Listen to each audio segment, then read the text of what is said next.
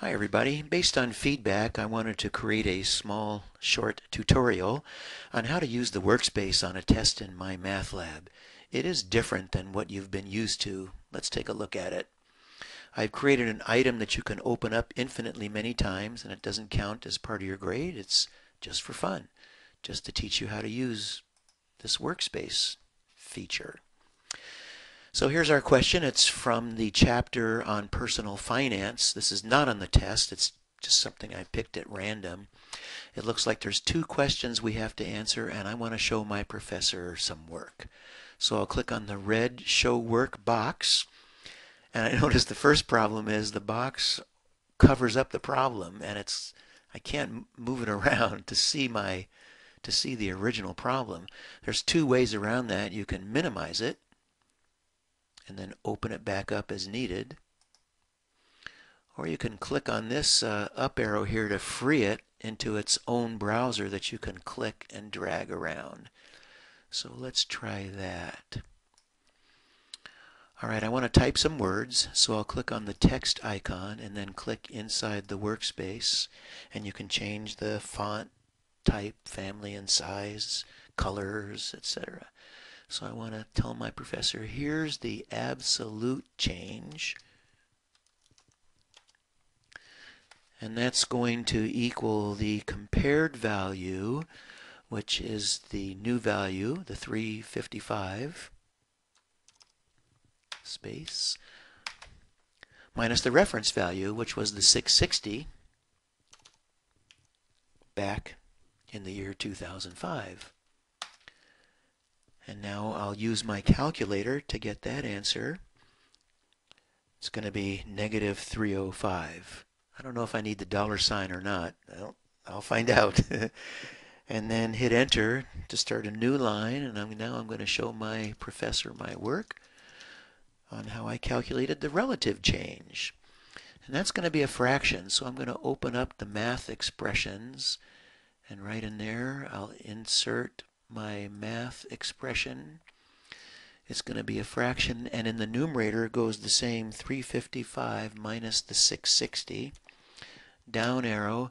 In the denominator goes the reference value, which is the 660.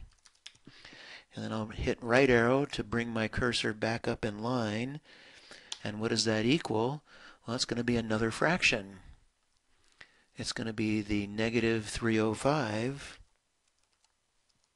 down arrow over the 660, right arrow, equals, and again I'll use my calculator to find that answer. It is negative 0.46212 dot dot dot. It goes on forever, but I'll round it off to when I type in my answer. But that's the work that I want to show my professor, so I'm going to save it. Make sure you write it down on scratch paper, and then we can type in the answers. The absolute change is minus 305. Just ask for an integer. I don't think I need a dollar sign, but we'll find out. The relative change, they're asking for it as a percent. See the percent sign? To the nearest tenth of a percent. So that decimal, I've got to change it to a percent. And to the nearest tenth of a percent, it's minus 46.2%. All right, and let's submit it. And hey, I got both questions correct. And if you want to review it, you can see your answers. If you want to see your work, you can see your work, and so can your professor. All right, I have the same question open here, but let's say it's, and I'll show you how to do something a little more advanced using the math palette in the show work feature. Let's say I want to show my professor that I want to calculate the monthly payment on a $100,000 personal loan to buy a home. According to the formula, it's PMT, and it's a complex fraction. Let's start typing it in with the particular numbers from what I get when I open up the question. In the numerator, it's going to be the principal, which is 100,000, and it's going to be times, and inside there I need a fraction, and in the numerator of the fraction goes the interest rate changed to a decimal, which is, say it's 5%, so that'll be 0.05, and in the denominator goes the number of payments per year. Let's say it's monthly, close parentheses, and then down in the denominator you've got a fairly complex expression. It starts with a left square bracket, 1 minus, then a left parentheses, and a 1 plus, and then you have another fraction, and that's the same 0.05 over 12, and then close parentheses, and all that gets raised to a power.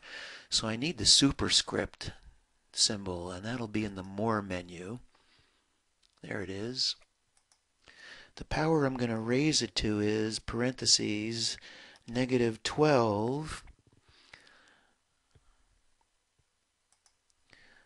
times the number of years, which is 30, close parentheses.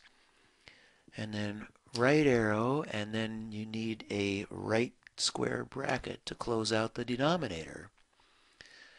So that's a fairly complicated expression, isn't it? Right arrow to bring the cursor back in line, and then hit an equal sign, and now you've got to use your calculator to come up with that. Or you could do it step by step and write out all your steps for potential partial credit. But if you made it this far, at least even if your answer is wrong, you might earn partial credit to show that you knew what the right formula was, you knew how to plug into it, and then when I get the answer it should come out to 536.82 to the nearest cent. And then you would save that, type in your 536.82, and submit your test. Okay, so I hope that gives you an idea on how to use the Show Work feature. It's pretty cool, isn't it? Let me know if you have any questions. Thanks. Bye-bye.